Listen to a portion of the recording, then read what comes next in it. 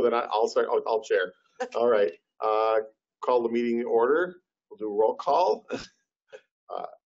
Alder Salazar. Present. Present. Alder Heidemann. Here. Alder Ackley. Here. Alder Decker is here. We will start with the Pledge of Allegiance.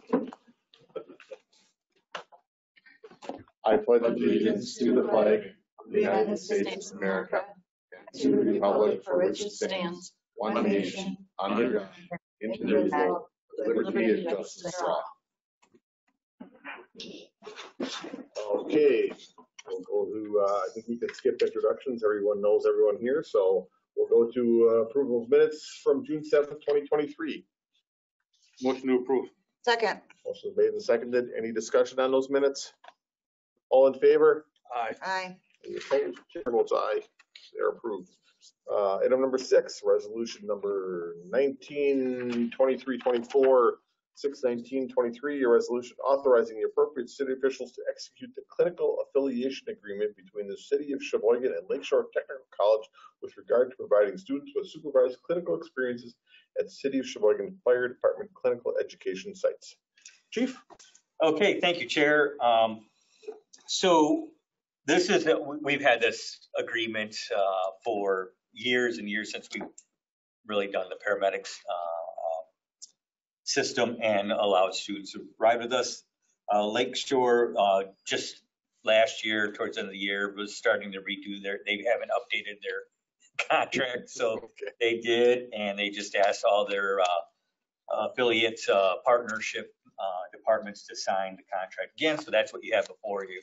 It just allows students to ride with us since we have 3 frontline ambulances. We can, in 3 shifts, we can basically host 9 total individuals, but usually it's about 3 to 6 that ride with us and get clinical experience. Get some real life experience. Yep, exactly. Right on the ambulance.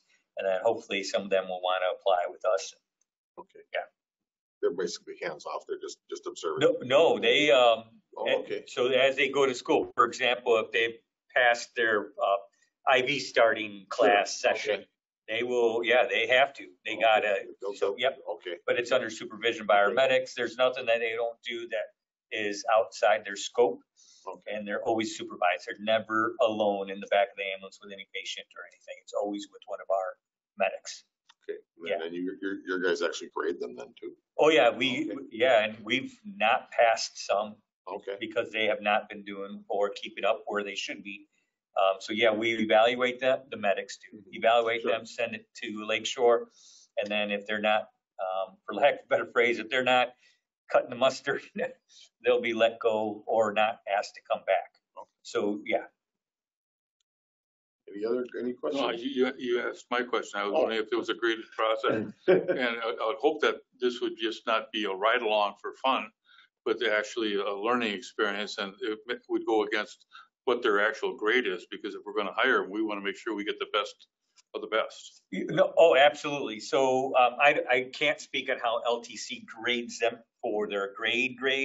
However, we evaluate them, and if they are not performing, so if an individual struggles with IVs, never gets the IVs, can never start one for a few weeks, months, or however long they're riding with us, we will report that back to them, and then they may not complete the ride a long time because they're falling behind. Mm-hmm. So yeah, we do critique them.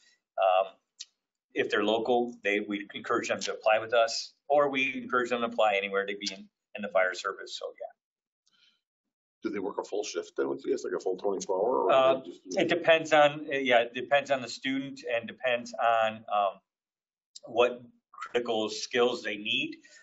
Typically it's 10 o'clock at night, but yes, we have occasionally let them, if you were one of our students and you were so far behind on time, we would have you ride 24 hours because you might get more calls at night as well.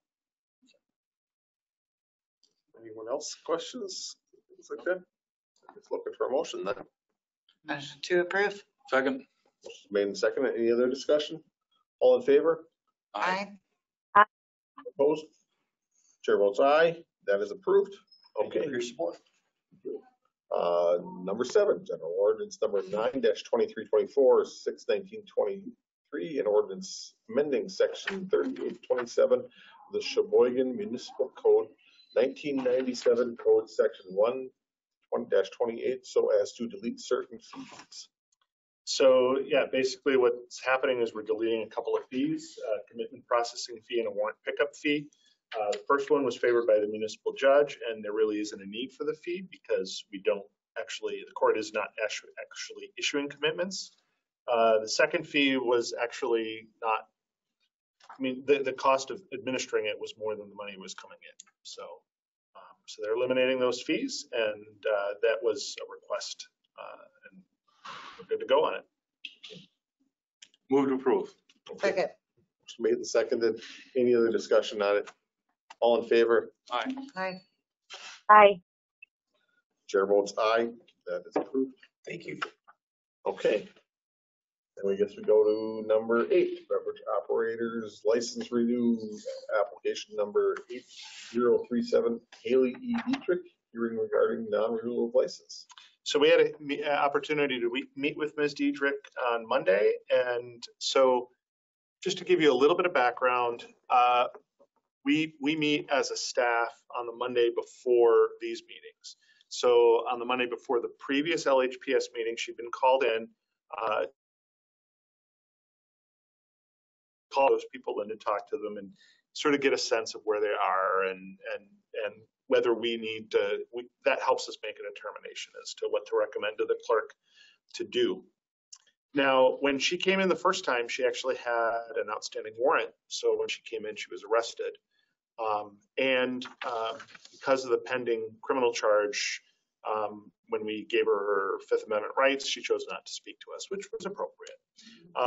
We had no choice at that time but to then issue her a non-renewal notice so as to have a hearing here today.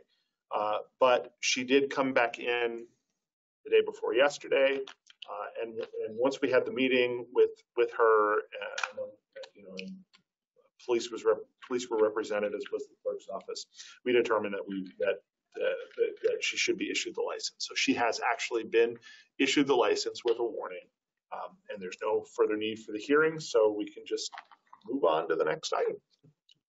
Oh, I guess you could say approve the license, even though it's been granted. Oh, So I move to approve the license per Second. staff recommendations. motion made and seconded. Any other discussion on it? All in favor? Aye. Aye. Aye. Any opposed? Chair votes aye. That's approved. Okay. RO number 9, RO number 21, 23, 24, 6, 19, 23 by city clerk submitting various license applications. We're recommending granting all the licenses on the RO. We note that any premises changes that are using public property are contingent on obtaining the required street festival permit, which I think in this case they all have. I move to approve all the applications per staff recommendations. Second. Motion made and seconded. Any other discussion? All in favor? Aye. Aye. Any opposed? Chair votes aye. That is approved. Number 10, next meeting date will be July 12th, 2023. And seeing as we exhausted the agenda, looking for a motion to adjourn. Motion to adjourn. Second. Motion made and seconded. All in favor? Aye.